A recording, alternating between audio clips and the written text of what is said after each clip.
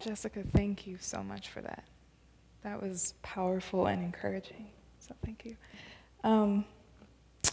Good morning, Trinity. Good morning, Trinity. Good morning. As Dr. Worley already announced, my name is Emmanuella. I'm a second-year MDiv student here, and it is truly a gift to be able to stand with you this morning. And so I just want to quickly rush to say thank you to Dr. Worley just for even the invitation. It's not to be taken lightly when someone asks you to speak the word of God, and so I don't take that lightly whatsoever. I realize that for your chapel series, you've been going through the songs of ascent. And so I'm going to continue on that journey with you. So today we're going to be coming from Psalm 125. And I know we don't normally do it this way here, but if you don't mind standing as I get ready to read God's word. So meet me in Psalm 125. Psalm 125. Those who trust in the Lord are like Mount Zion, which cannot be moved, but abides forever. As the mountains surround Jerusalem, so the Lord surrounds his people from this time forth and forevermore. For the scepter of wickedness shall not rest on the land allotted to the righteous, lest the righteous stretch out their hands to do wrong. Do good, O Lord, to those who are good, and to those who are upright in their hearts. But those who turn aside to their crooked ways, the Lord will lead away with the evildoers. Peace be upon Israel. You may be seated.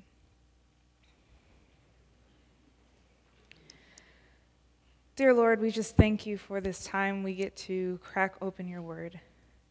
I pray that as I begin to speak, you would remind me of my name, that you are with me. And Lord, I pray that your spirit would just speak to everyone in this room today. For I know the reason why you've given me this message, but I pray that you would cut and multiply and divide your word so that it can reach everyone where they are this morning. Make much of yourself. In Jesus' name, amen. So last August, I got the opportunity to go to California for the very first time, and I fell in love. Like, I loved it. I was in LA and San Diego, and I loved that they had the best of both worlds. They had the mountains and the oceans. They had like amazing food, amazing culture, just amazing entertainment. Like, I was ready to pack up my bags and move to California. But there's one thing about California that makes me not move there. Does anyone know what that is? Oh, somebody I think said it. Earthquakes. Earthquakes. You see, the entire time I was in California, in the back of my mind, I kept thinking, oh no, what if an earthquake happens while I'm here? Like, I know it sounds silly, and I was talking to one of my friends about it, and she's like, it's not that big of a deal. Earthquakes happen here all the time. We don't really feel them. You know, every once in a while, maybe a picture will fall off the wall, but it's no big deal. And that never satisfied me. Like, I don't know if maybe Hollywood has gotten to me or something. I don't know. But when I imagine earthquakes, it's the thought of the very ground moving under me. And it's this whole idea because, like, earthquakes, they're unpredictable. No one knows when they're coming. They can cause a lot of pain and a lot of destruction, and often they can leave you feeling like there's nothing reliable for you to hold on to. And when I analyze my fear of earthquakes, I realize that it stems from the fact that earthquakes remind me of life. You see, life can be unpredictable. It can cause a lot of destruction and pain, and ultimately leaving you feeling like there is nothing reliable that you can hold on to. Maybe you start off okay and things seem to be going well, and then suddenly anxiety and depression hits you, right? Maybe you've been having the time of your life, and then all of a sudden you get that phone call that someone back home is sick or has passed away. Life has a way of happening to you. It's unpredictable. It's painful. And it makes you wonder what you can hold on to. But the good thing is I didn't come to talk about the precariousness of life. I didn't come to talk about its troubles. I came to talk about the confidence we can have in the stability of our God. And that is what our psalm is about today. It answers the question, when everything around us is shaking up, what can we hold on to? And our psalm confidently says we can hold on to God. And so there's 4 reasons outlined in our passage of why we should trust in the Lord. It says we should trust in the Lord because of his stability. Look with me at verse 1. Those who trust in the Lord are like Mount Zion, which cannot be moved, but abides forever. It's a bold declaration and an awesome promise to those who trust in God. To those who trust, he will make like a mountain. To those who trust, he will make to be unmovable. To those who trust. To those who trust. Did you catch that? The promise is conditioned on something. Trust. Only those who trust in the Lord are guaranteed this unmovable stability. In fact, the whole psalm is conditioned on this. Only those who place their trust, their full dependence, not on their own ability, but on God will experience this. And there's a well-known story that highlights this point very well. It's about a famous tightrope walker named Charles Blondin. He wanted to be the first to ever tightrope across Niagara Falls. Yes, I mean that massive waterfall that separates Canada and the United States. And so when he put the word out, thousands of people came to watch him. And on the summer of 1859, he stepped out onto a tightrope only 2 inches thick and over 200 feet above the ground with nothing but thundering water underneath him. And he began to walk across the rope. And to everyone's surprise, he made it. But he enjoyed it so much, he decided he wanted to make this a regular occurrence. So each time he went across it, he raised the stakes. The next time he went across, he blindfolded himself. The next time he went across, he rode a bicycle across. I mean, he started to do some of the most amazing things on this tightrope. But the story is commonly told, one time he went across the tightrope with a wheelbarrow, holding a sack of potatoes. And when he got to the end, he yelled down to the crowd, "Do you believe I can actually push someone in this wheelbarrow across the tightrope?" And everyone said, "Yes, we believe you can. We've seen what you've done." And he's like, "Great. Who wants to get in the wheelbarrow?" And of course, nobody did. You see, it's one thing to say you believe he can do it. It's another thing to trust him with your life to do it. Surprisingly, a month later, though, he convinced his manager to hop on his back as he carried him across the tightrope. But he gave him very clear instructions. He said, "Until I clear this place, be a part of me, mind, body, and soul. If I sway, sway with me. Don't attempt to do any balancing yourself, or we will both fall." That is dependence. It is more than just mere belief. It's when we piggyback on God, when we trust him with our life. We aren't trying to balance ourselves. You aren't trying to rely on your own ability or performance or anything else. Instead, you let God carry you through the troubles of life. And so I don't want to make light of this because I realize that trust is difficult. I struggle with this all the time. It does not come easy. Rather, it is a supernatural work done in tandem with the Holy Spirit. And yet, though it is not easy, it is required. And when we do this, God doesn't leave us teetering on a tightrope. The psalmist says that God promises to make us stable. He says, "Those who trust in the Lord are like Mount Zion, which cannot be moved." Now, Mount Zion, as we know, is another name for Jerusalem. It is the mountain on which the city rested.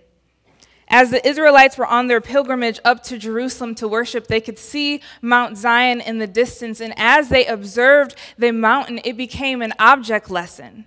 For they realized, wow, this mountain is firm. It is fixed. There's absolutely nothing that can move it. No wind, no storm, nothing.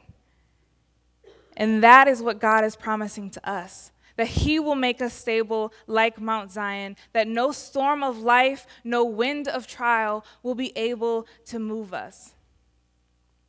But I see that did almost absolutely nothing to most of you. And it's probably because you're a lot like me. You don't feel stable. You don't feel like you can't be moved. Because the reality is we're moved all the time. Worry, anxiety, finances, our weight, our relationships or lack thereof, our roommates, our spouse, our politics, the news, our likes or comments on Facebook, Instagram, and Twitter. I mean, sometimes even the weather can move us. So how is it that this text can make such a bold claim? And the promise of this passage, however, relies on faith. The promise of stability doesn't come on how you feel. It comes on the truth of who God is. Sometimes you will not feel like it, but you have to make the decision that I will trust the Lord despite my feelings. I will trust the Lord despite my circumstances. I will trust the Lord despite my uncertainty, because when you do, he will give you the ability. He will give you the power to endure. He will give you the sanity and whatever you need to make it through the storm. When the earthquakes of life hit, when you are teetering that tightrope, God can make you stable. Those who trust in the Lord are like Mount Zion. They cannot be moved. The second reason we trust in the Lord is because he promises protection, which is outlined in verses 2 and 3. So starting in verse 2, he says, "As the mountains surround Jerusalem, so the Lord surrounds his people from this time forth and forever." You see, Mount Zion was not the tallest mountain in Jerusalem. What made it so stable and fortified of a city is not because it itself was a mountain, but rather it was surrounded by other mountains. And these mountains were much taller than Mount Zion and were used as Israel's defense against their enemies. And so this is exactly what God is promising to us, that he will not only make us stable, but that he himself will surround us. See, when we trust in the Lord, he will make you stable. But when you trust in the Lord, he himself will come to protect you. And it makes me think of the story of Elisha. The king of Syria, being upset with Elisha, decided that he wanted to take him captive. And so one morning, Elisha woke up to find that an enemy army had been surrounded around him. And Elisha's servant was panicked. He was like, "Oh my goodness, what are we going to do?" And Elisha, as bold as ever, was like, "Oh, don't worry. Those who are for us are more than those who are against us." And the servant was looking at him like, "What? I don't see anybody." And Elisha was like, "That's cool. I'm going to pray." So he prayed and he asked the Lord, "Will you please open my servant's eyes so that he can see?" And when the servant opened his eyes, he saw that all around them there was horses and chariots of fires from God who was there to protect them. That is the picture of God surrounding his people. But there's another aspect to God's protection that I don't want us to miss, and that is there is presence to God's protection. You see, there was a 4-year-old boy who was in the pool with his father. He wasn't able to stand up on his own yet because the water was too deep, so the father was holding him in the shallow end, and the boy was having the time of his life. And then slowly the father began to walk towards the deep end, and as the water began to go from the boy's feet to his knees, to his waist, to his shoulders, varying degrees of panic came over his face, and he began to cling more tightly to his father. But if the boy could have analyzed his situation, he would have realized there was no need for panic or worry. His father could easily touch the ground. Even though the water's depth at any part of the pool was over his head, he was fortressed in the arms of his father, who wasn't going to let him go. And what I'm saying is that when the waters of our life begin to rise, When our troubles go from our knees to our waist to our shoulders, and we begin to worry and stress and panic, we need to take a moment, analyze our situation, and realize that God is not out of his depth. That when we cling to the Father, just like this little child, we realize we're a fortress in the arms of the Father, and he will not let us go. We're safe, even when we're going deeper than we've ever been. But being in the arms of God does not mean you will be free from trouble. God allows some troubles and trials into our life. In fact, they are inevitable and should be expected. But while we are not safe from problems, we can be safe in our problems, which is what is happening in verse 3. It says, "For the scepter of wickedness shall not rest on the land allotted to the righteous, lest the righteous stretch out their hands to do wrong." Now, I know at first glance that's a lot of information, a lot to take in, but what the psalmist is saying is that evil will not be allowed to reign over God's people forever. Charles Spurgeon put it this way: while those who trust in the Lord will abide forever, their problems won't. And this is good news this morning, because when we look all over our world, there's trouble all around us. The psalmist was not naive. Whomever penned this song knew we wouldn't get the luxury of trusting the Lord under perfect conditions. Rather, we would have to learn to trust him in the face of an evil and wicked world. Israel was no stranger to trouble. In fact, many scholars believe this psalm was written after their time in exile. If that was the case, Israel had seen Jerusalem conquered. They had seen their temple robbed. They had seen people murdered and taken into captivity. And now, even though they were back in their land, the scepter of wickedness was on it. That means they were still being ruled by foreign powers. But foreign rule is not just limited to the ancient context, because the reality is we too live under the reign of evil right now. The circumstances in our country and in our world make it appear as though evil has the upper hand. I mean, think about it. Mass shootings in New Zealand, Orlando, Las Vegas, California, plane crashes in Ethiopia, racial unrest, violence against women, murder of unarmed civilians, and the recurring lack of justice. These things make it appear that evil is winning and can add to our anxiety, our worry, and even our pain. But in spite of all this, why should our confidence not be shaken? Because the scepter of wickedness will not be allowed to rest on the land. In other words, God will not allow evil to win forever. Our troubles are only temporary, and this is hope, because as Eugene Peterson says, we do not have to whistle in the dark, hoping that we can forget our sense of insecurity, hoping that our fears will subside, but we can face real darkness of life and put our insecurities in their proper place, that they are not allowed to reign over us forever. So I'm here to tell you, speak to your problems. Say to them, you are not allowed to reign here forever. Speak to depression and say, you are not allowed to reign here forever. Speak to dysfunction and say, you are not allowed to reign here forever, because there is a God who reigns, and his name is Jesus, and he has won the victory, and he does not give back anything that he has won to himself. And even though we cannot see it, even though sometimes it does not make sense, he is somehow working out all of these troubles in our life for our good, so that way no persecution or famine or nakedness or sword, no anything in this life can separate us, cancel out, or violate what God is going to do for his people. For we are fortressed in the arms of the Father. He will protect us, and he will not let evil reign over us.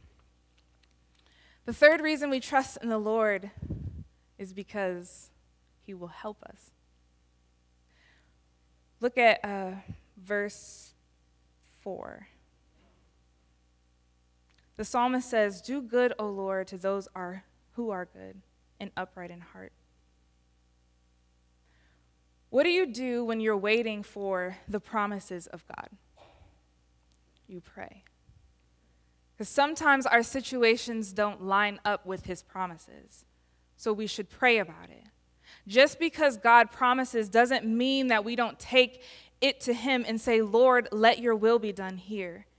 And so that's what the psalmist is doing. He switches from confidence in the promise of God to the confidence in prayer. And it truly is a gift that no matter what we're going through, we can come to the Lord and ask him directly for what we need. We don't have to wait in line. We don't have to make an appointment. But we can walk in boldly into his throne room at any point and present our requests to him. And in fact, switching from promises to prayer is not by any means a lack of confidence. It's quite the contrary. It's because we trust that we must pray. I know sometimes we pray out of fear, right? Like sometimes we pray to God in such a way that we project our own insecurities onto his ability. We say, Lord, are you sure you will make me secure because I don't feel secure? Or we say, are you sure you're not going to let evil win because it looks like it's winning?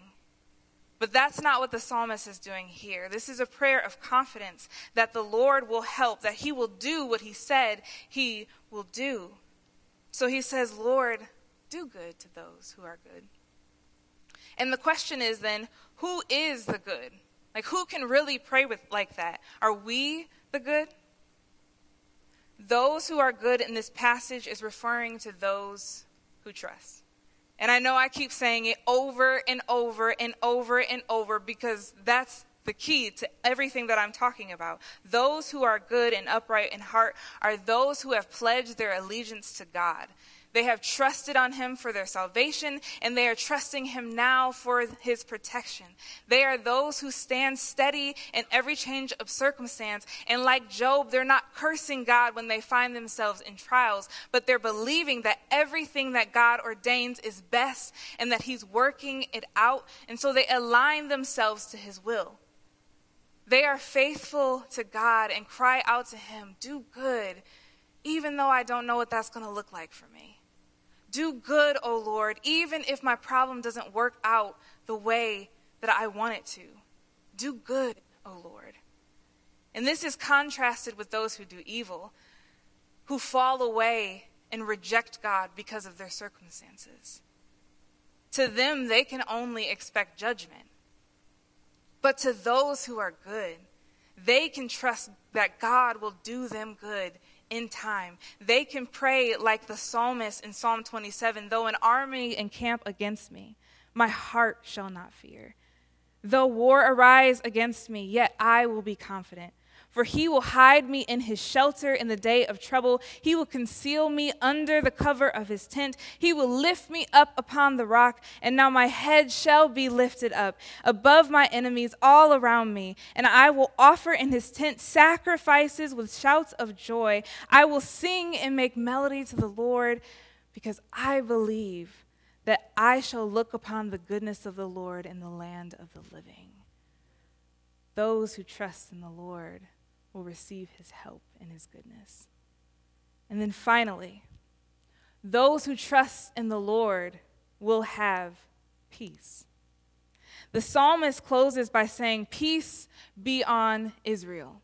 It's a benediction. It's like when a pastor stretches out his hands over the congregation and aware of all of the burdens, fears, and hopes of the people, he says, peace be upon you.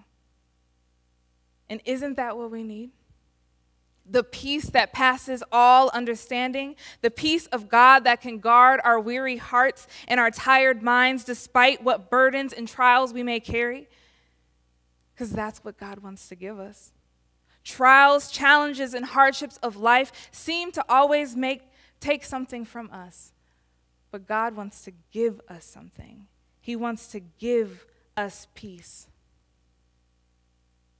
Not like the world gives peace, which is empty and unstable. But he wants to give us eternal peace because he is the only one who can keep his word. You see, we trust in the Lord because he grants stability. We trust in the Lord because he provides protection. We trust in the Lord because he gives us his help and his goodness. And we trust in the Lord because he gives us peace. But if nothing I said to you this morning brought you any hope,